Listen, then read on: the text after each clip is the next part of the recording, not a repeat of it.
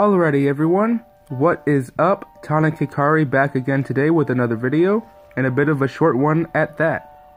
With Battlefront II recently stirring up a lot of hype in me since its beta release, I've been dying to sink my teeth into any information I could get on the game. Now, while some multiplayer gameplay was released, and I contemplated making some videos, breaking the footage down, I didn't really think it was all too important. We've had a feel for the gameplay in multiplayer, and personally, I don't really think you can feel how these heroes play just by watching the footage. That requires hands-on playtime, where you can feel how they move and attack, and really get into the character. However, just earlier today, EA released a new trailer for the game's campaign mode. I've been personally waiting for more information on the campaign, given that the game's predecessor left out a campaign entirely, and this trailer really helps us get a bigger peek under the hood at what EA has in store for us. So, let's hop right in and see what we can pick out from the trailer and have a little discussion.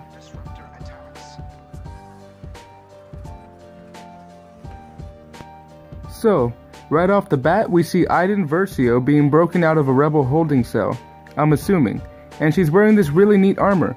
One thing I am wondering about is if this droid we see here, breaking her out, will be a part of the game, perhaps serving as support throughout the campaign or something similar to that. Anyways, she waves at the rebels before being launched out in a pod, and then we're greeted with the EA and DICE logo. Next, we hear Emperor Palpatine talking to Iden as we're shown a really nice shot of the Death Star being built. Versio. The rebellion cannot be allowed to persist. Now, automatically, I'm assuming she's a pretty high-ranking official in the Empire if the Emperor himself is speaking to her directly. That lets me know that she's a woman with a very large skill set who is also extremely dangerous in the line of work she does. Now, right after that, we hear him say, "Ignite the Inferno," before the Death Star is obliterated in a perfect viewing from where Iden and her team are. Ignite the Inferno.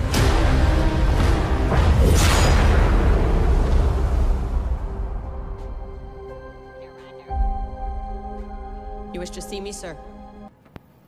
We then hear that the Emperor is dead, which leaves Iden, as well as the entire Empire, I'm assuming, clueless on what to do next.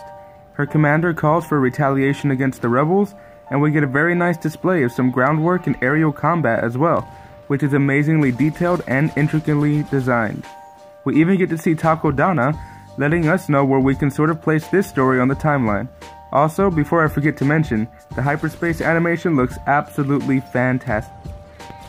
Following this already impressive display thus far, we see the Empire leading charges against a few planets where rebels are located, and we even see a few shots with familiar faces. The one standing out to me the most is the one being where Iden is pointing her blaster towards Luke Skywalker. I wonder what's happening there. Finally, we see some conflict between Iden and her commanding officer, as well as a few last shots of some starfighter battles, and even a glimpse of Kylo Ren's arm shooting forward. The trailer then ends with Iden turning her back, and closes with the game logo.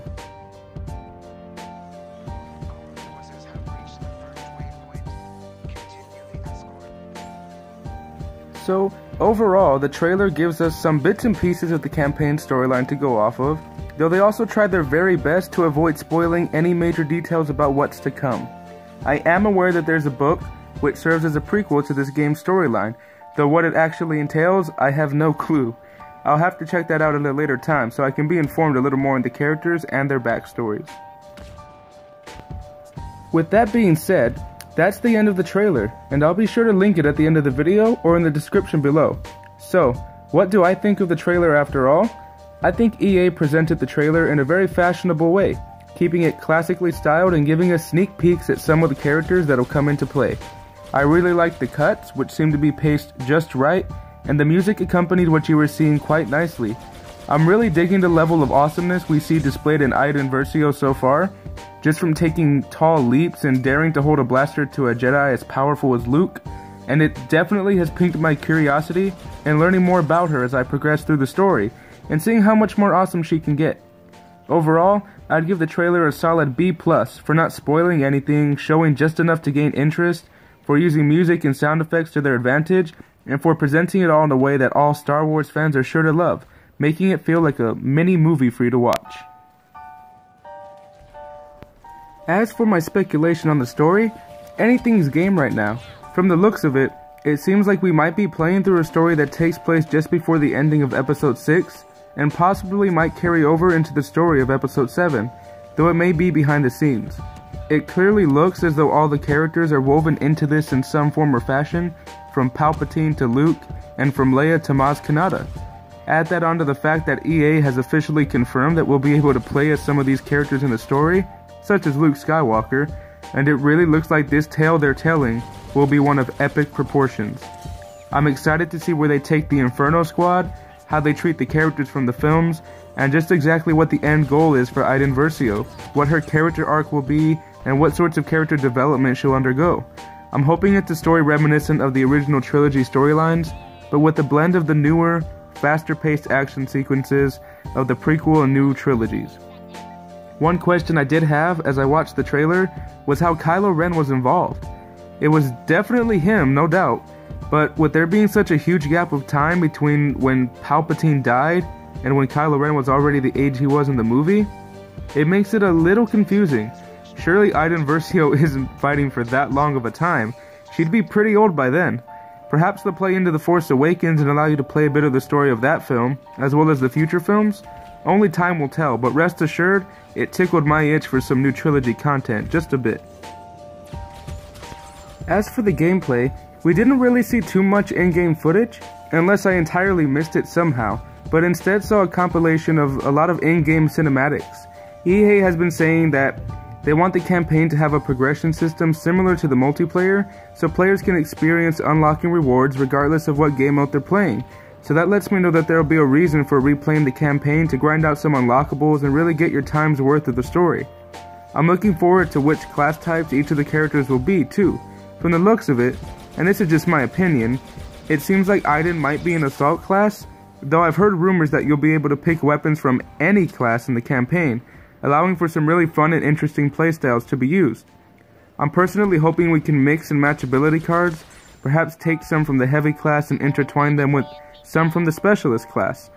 Given that it doesn't need to be as balanced as multiplayer, I think it would make the gameplay all the more interesting, adding layer upon layer of combinations we players can choose from, which would make it so that everyone always has a different experience from the story than the other guy. Another rumor that's gameplay related is that there will be a few instances where you get to make a choice, which may or may not impact the storyline's outcome by the end. I think this is a great idea and a good way to add depth to everything and really let the player control the situation. I have always loved games that can pull off branching storylines like that. It's always been very impressive, and I really hope EA takes this route. So, with all that being said, that concludes my campaign trailer breakdown and analysis for Star Wars Battlefront II. I hope everyone enjoyed the video, and I thank you for watching. If you'd like to help support the channel, please subscribe and hit the bell for notifications every time I upload. Also, consider leaving a comment telling me how I can improve my channel and my video content. I've been focusing more on the quality of my content, and I've been trying to put out videos that everyone can enjoy and possibly also find useful. This video itself was a pain in the butt to edit too. Anyways, thank you all so much once again. Enjoy the rest of the gameplay. I've been Tonic Hikari, and may the Force be with you. Peace.